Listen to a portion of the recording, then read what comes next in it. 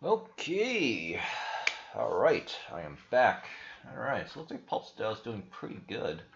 Unfortunately, I think I bought PLD here when it was like around $14, I think. But at the time, it was paying like 40% daily APR. And of course, we had the Russia-Ukraine stuff. Then solidly launched. Phantom fees went out of whack, still are. It's like oh man, cannot catch a break, right? But finally, it's very stable. It's gone way back above peg, right after bottoming out around I think $4. Maybe it was as low as 296. I don't even know. Let me see. Let's do a 1 hour chart. Very more construction.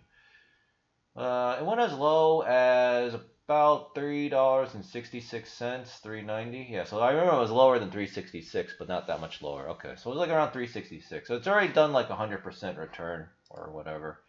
Took a couple days, and then here's P shares. Now I happen to not actually know why this thing is so high or what their spiel is. I tried that at 100 PLS on Pulsechain. An algorithmic stablecoin pegged to the price of one Phantom on Phantom and 100 PLS on Pulsechain.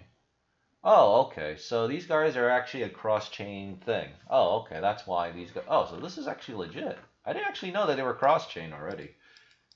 I don't even know what Pulsechain is, but I'm glad that they're doing it. So that's probably why this is actually higher than it normally should be. Oh, okay. I didn't actually know this.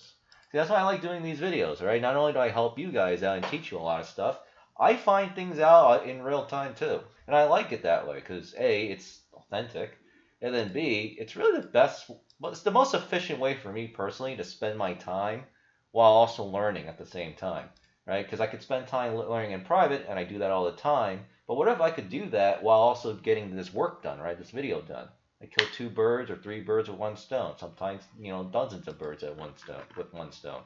I also sound like a fucking crazy murderer.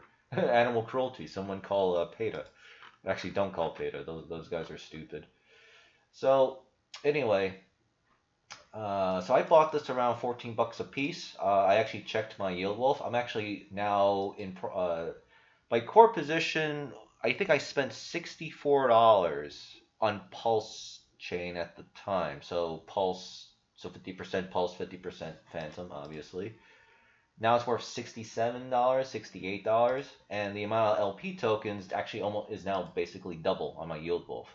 So when this thing goes back up, hopefully, I mean this thing's already kind of high up there. I mean we're technically 3.56 above peg, but it already bottomed out, and I know the rest of the crypto markets and stock markets are already going straight. Oh my god, holy shit! Basically all the losses have just been recovered.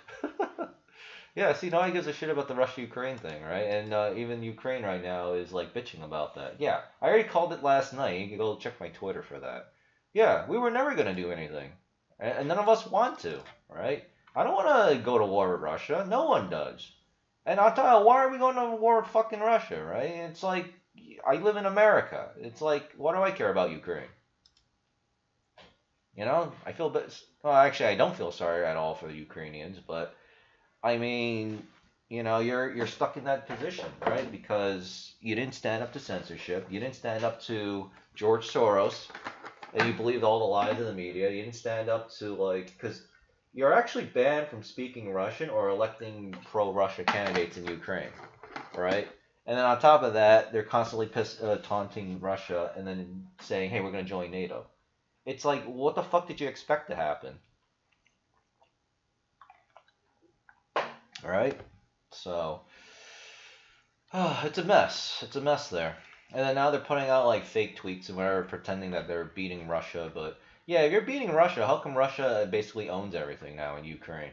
It's like the propaganda on the situation is just so disgusting. But I mean, I've seen it time and again, and hopefully, unless you're very new to me, all right, and you're not up to speed on what really happens geopolitically, yeah, you already seen this bullshit play out before, right? It's the same bullshit that plays out in the stock markets, the same shit that happens in the crypto markets, right? Right now we're doing pretty well, right? Everything's going back up, right?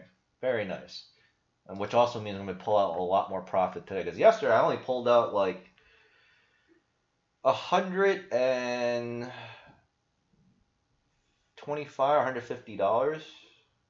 I pulled out I don't even remember. I pulled out a lot less money than I normally would, but I pulled it out from Snowy Owl. So yeah, I think it was 150, so it wasn't that bad. But, and I pulled out $100 from my 2 shares and 3 shares as my profit. No, I didn't touch 3 shares. I pulled out like 70. I pulled out ultimately $80. No, I have to take into account gas fees. I pulled in like $75 after gas fees for my 2 shares, FTM and partial FTM Yield Wolf. You know, take profits every day, of course. And I put that into Comet Finance when it was at $4.06. So I'm very happy about that. So actually, I didn't do too bad yesterday. But, you know, it's going to be nice because I'm going to be pulling out a lot more profit today. So that's going to be nice. Except maybe from Snowy Owl, because that thing seems to be stable around... now I'm just curious. What is Snowy Owl at? $6.94. So it's around $7. It might actually go lower. I guess we'll have to see. Yeah. I mean, that's just how it goes. So I don't remember when I diatribe, but basically, Pulsechain is continuing to go up a little bit. Now that I actually understand why it's so far above peg, again, I did not know they were cross-chain. So thanks to the elevated gas fees, which I bitched about in the last video, which is on purpose, by the way, and it's here to stay. That's my personal opinion. Obviously, I hope I'm wrong, but I'm not going to be wrong.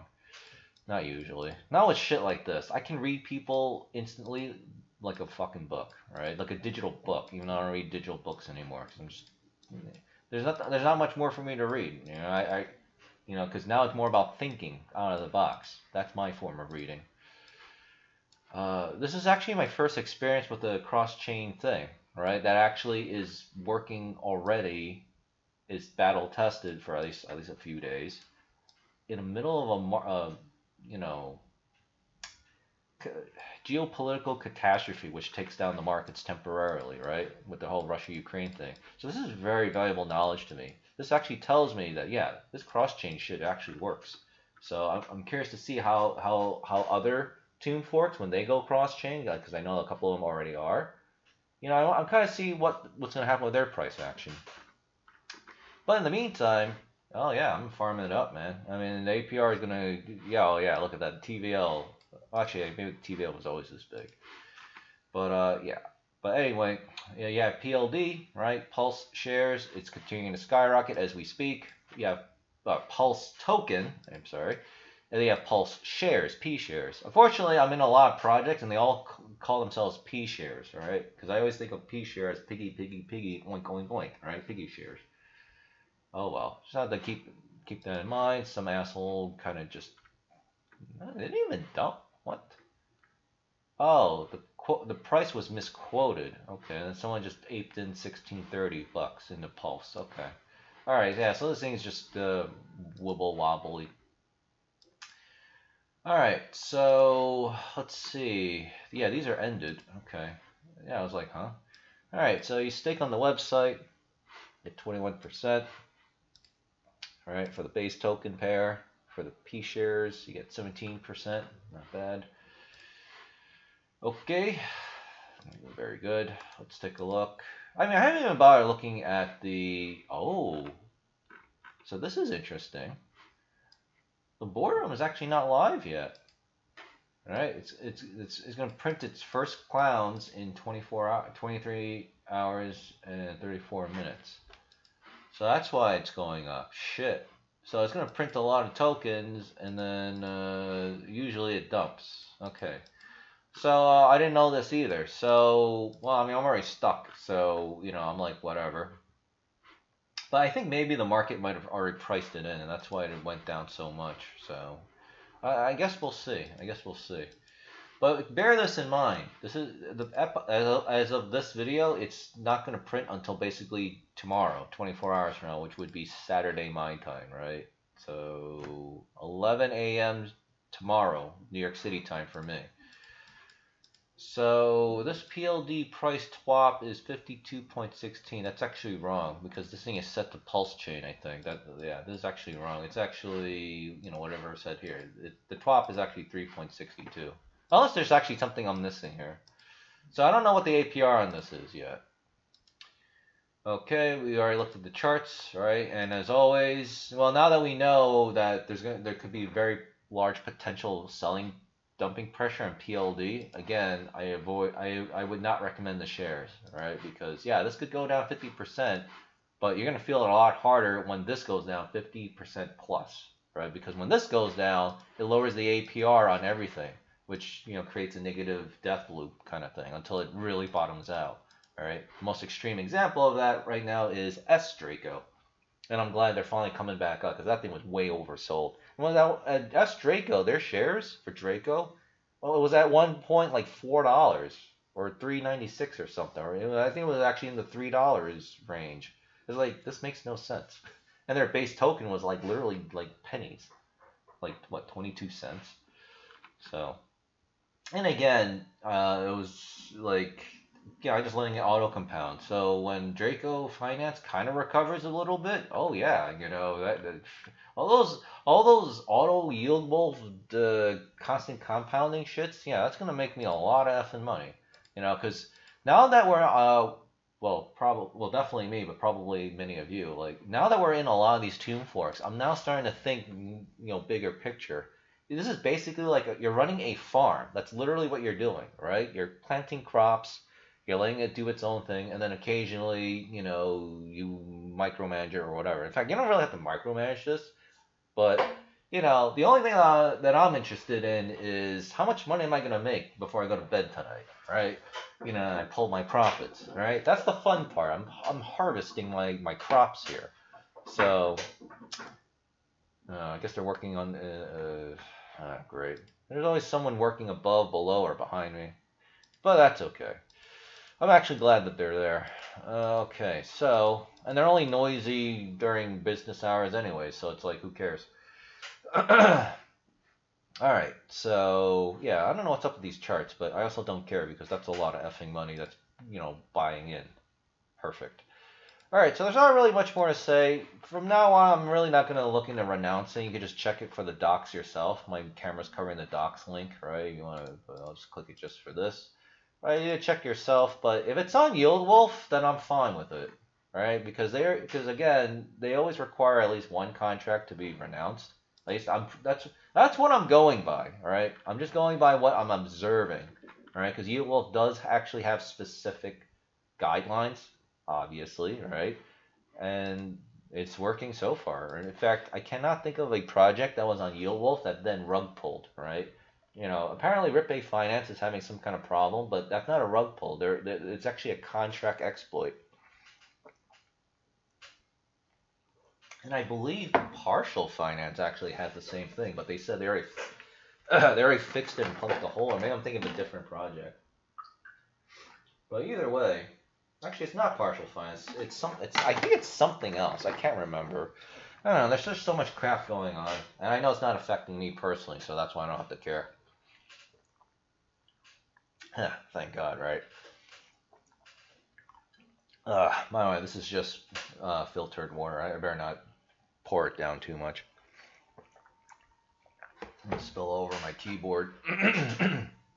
They also removed the fluoride in it because here in America we fluoridate all our water. That's why we have very nice teeth. But fluoride causes brain damage in both men and women, but in women it causes dementia, and in men it causes them to be docile. It's very bad for you. It's basically poison. It's very bad for you. Right? Which is why, as far as I know, all of Europe bans fluoride, right? For that reason. So, alright. These frogs in my throat need to get the F out. Alright, so we got more buys. So you gotta check out Pulsechain. Wait, no, not Pulsechain. Pulse Finance, right? Again, I'm in FTM-PLD, right? And if you really want to go crazy, you can go in the P shares. Again, as always, I'm no longer recommending that. In fact, you can kind of see it right here, right? Constant dumping pressure. Meanwhile, PLD is going straight up, right? Because that's actually another consideration now, right? Because again, that at one point it could go below peg. Or in PLD's case, because it's like such a valuable coin, apparently, it'll be slightly above peg, under extreme circumstances. I don't know what the next crisis is going to be, but it's definitely the energy crisis, gasoline crisis. Though I don't really see how that's going to tank the markets. It's just going to like piss off, poor people. And obviously the government doesn't care about poor people like you and me. Well, actually, maybe a lot of you actually have more money than me, which would be ideal. But I really do think it's going to be China annexing Taiwan, right? Because, China is literally laughing at everyone. I mean, I would laugh too. I feel like Joe Biden's just so dumb. I mean, I already did the tweet on that. It's like, what he did with China, and then China just literally laughed at him, and I just can't believe it. It was so funny. And then, that's going to cause a lot of FUD. I don't actually know how much American military assets that we have in Taiwan. But as long as it's mostly being handled by, like, the local Taiwanese populace, they're just going to just forfeit everything to China, right? And because, again, we're not willing to do anything, right? We're not going to start World War III with Russia over Ukraine, so you're going to attack China, which is even bigger and meaner, right? They also have a much larger fucking navy and army. And on top of that, like half the U.S. economy right here runs on Chinese stuff, right? All our shit's made in China, right? The Chinese also like invest in like a lot of shit here in America too. Like, they own real estate. They pay Democrats for campaign contributions. Like, what the fuck do you think you're gonna do to China, right? That's like, oh yeah, just let them have Taiwan. So that's gonna be an interesting situation. I'm sure when it happens, I don't know when, but I know it will, right? Because it's the next logical thing. Yeah, shit's gonna tank, and again, that's why you want to be taking profits every day, so that when the next crisis does come, and it will fucking happen, right? It could, before it was the fucking virus shit, right? Now you don't hear much about it anymore, thank God, right? Now it's Russia, Ukraine. What's the next crisis, right? This shit's gonna tank again. And now that we know that we have confirmation that crypto markets are being manipulated, I mean, yeah, you're gonna expect more problems, right? When everything tanks, so will PLD, so will Comet, so will 2-ohm and 3-ohm and everything else that we're in, right? Especially when I'm in. Right? That's just that's just the way it is, right? So let those asshole globalists play their game. We play our game. Pull profits every day, and then when you have all those financial reserves, stable coins and whatever's, yeah, you could buy the bottom like what everyone else did yesterday. I wanted to buy the bottom yesterday and 2 days ago, and I did. I tried to. I'm very happy about it. All right, and I'm going to be richly rewarded. I'm sure some of you did too. All right, but if you didn't, that's fine. There'll always be new opportunities. So, all right, I think that's that. I don't know. I don't know why. I don't know why Satan's jamming up my throat with these frogs, but I'll get rid of them. And I'll see you in the next video. It's going to be a quick update video on 2 shares and 3 shares, I believe. All right, because that thing's been getting hammered. Now it's in a very nice recovery. I think both are now up 100 to 125%, maybe a little more. Right? I mean, at one point, 3 shares was at like $900 range. Like what? Right? 2 shares was at like what, 500-600. I'm like, this is way too oversold. Now I don't do anything because again, I'm in Yield Wolf, so I know I'm auto compounding and therefore buying more and more 2 shares and 3 shares automatically. So I was like, this is fantastic. When this shit goes back up, and which it is now, cha-ching, money, money, money, money, money, money, money, money, money. All right. Like, subscribe, share, blah, blah, blah, blah. Spread the video around, and man, I kind of don't want to end this just yet. I just want to keep seeing PLD keep going up in value. Oh yeah, look at those buys. Look at all those buys. Yummy, yummy, yummy. All right. So see you next video. Okay, and let's see. Yeah, I gotta do Apex Finance eventually. I gotta do Kitty Finance, even though I'm not in that. I have to check out Alpha Nose as well, and I'm not in that either. I don't know. I don't know. Alpha Nose has just been doing so well for the Elite Discord that I guess I'll just have to. I don't know. We'll see. And then I even have charge DeFi.fi in the content queue. So I don't know. I really need to do the strategy video for Tomb Fork. I also have to figure out how to write the title of the strategy video so that like, because that's going to be like basically my, what do I want to call it? Basically like one of my flagship videos essentially, because that's where you actually get all the real good info, right? And it's going to be version 1, because I'm sure I'm going to have to make changes and improvements over time, because obviously crypto moves fast. So things change and improve, and sometimes things, you know, die out. So, all right, see you next video. I'll leave out 2 shares and 3 shares real quick, and yeah, thanks for watching, and yeah, happy farming.